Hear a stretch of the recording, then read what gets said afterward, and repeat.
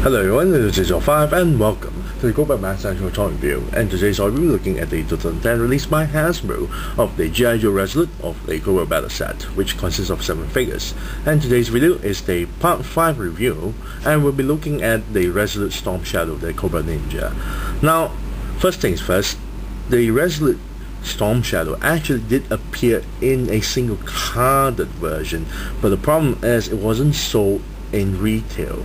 It was, well, it mostly appeared in eBay actually, but due to Hasbro wanting to focus on the movie line Resolute Cobra, they cancelled the 25th anniversary version, so we never get to see this version, the Resolute Storm Shadow, in a single carded version anymore, which is a very pity thing actually.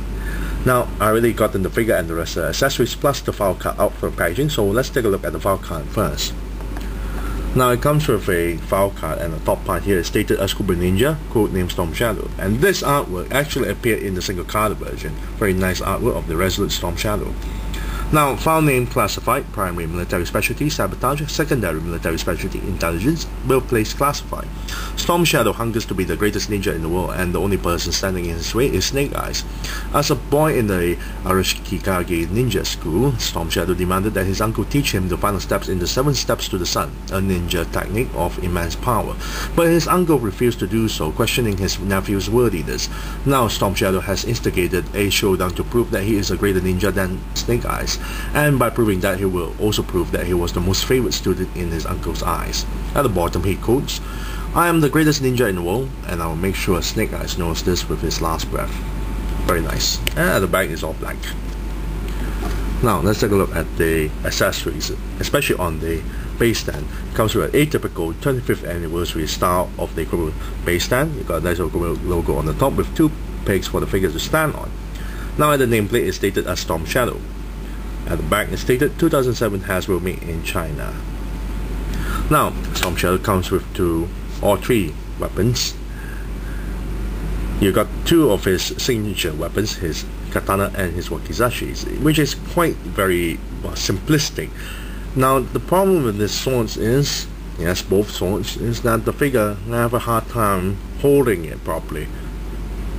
As you can see, you can hold it properly, nicely done, right? Yep, too loose. That's the most disappointing part. But the swords can be sheathed onto this sword sheath of his.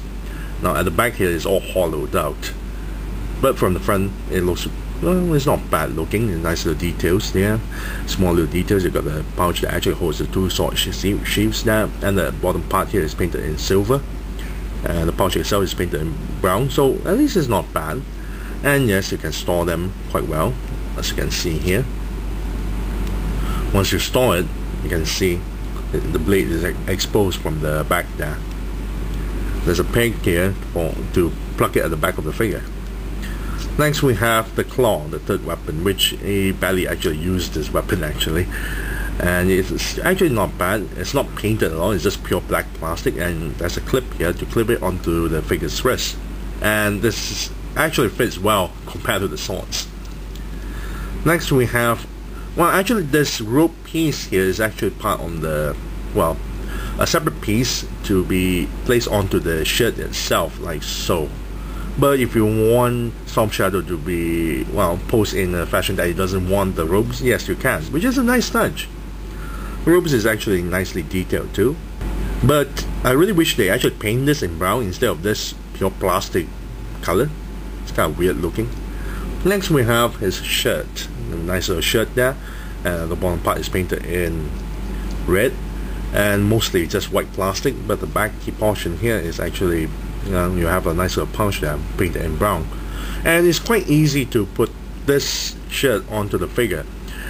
Removing it, you have to pop the head out, but putting it on, you don't need to remove the head, you just put it in. It's quite easy. And next one is the hood. Nothing much to talk about the hood, it's just a simple hood here. There's no clip, there's no buttons. You just, well, the moment you have Storm Shadow wearing the shirt, you just pop the hood onto this head, and that's it. Now let's take a look at the figure's paint job. Now the figure's paint job mostly is not bad actually. And yes, even the flesh tone skin is actually painted, except for, well, the hands. The arms and the body is actually painted. The eyes, where the eyes are, the flesh tone skin there, is also painted. The entire mask itself is painted. It's actually not bad.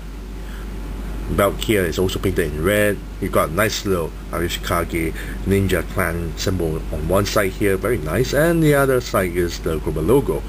Pants is also painted, leggings as well, very nicely done. However, there are some scratches, some red scratches on the back of the thigh here, but it's still okay. Overall, the figure itself is very nicely done, and it doesn't feel cheap compared to the Alley Viper, the Resolute Alley Viper.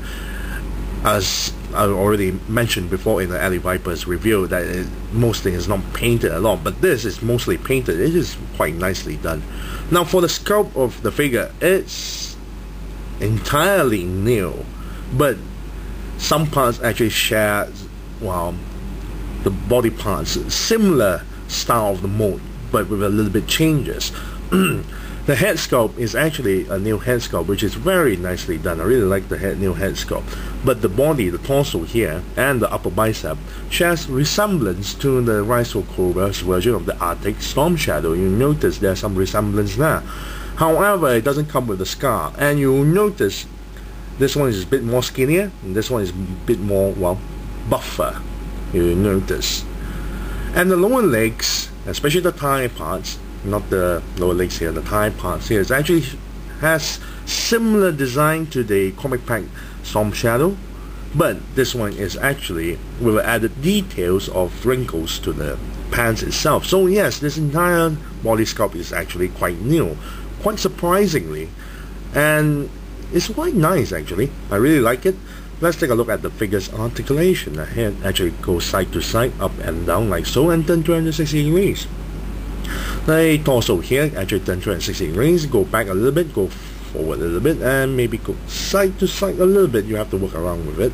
Shoulders here can turn 360 degrees and go all the way up like so. Elbow joint here bend this far and bend backwards and turn 360 degrees. Wrist joint here turn 360 degrees. Now the hip joints here go forward, barely able to go back, and go to the sides like this much. Comes with a double jointed knee that bends this far, and ankle joint here can bend down, up this far, and then 360 degrees. Very nicely done. Now we'll be right back as I will equip the figure fully with all his accessories. So be right back.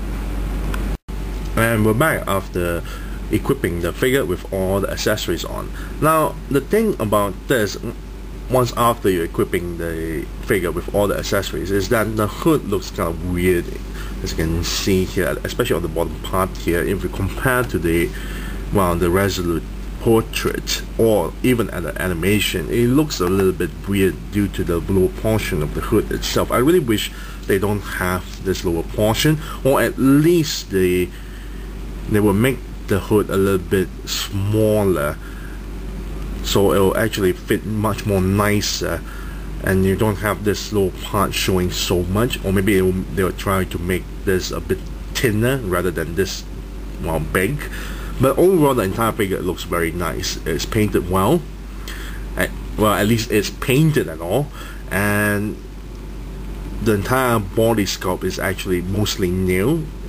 In some sense, I really wish that the hands can actually grip to the swords very well, but in normal posing style, the sword still stays onto the wrist itself, so it's still alright, and it's actually not bad. He can actually hold all the accessories together and can still be posed like so, so it's actually not bad.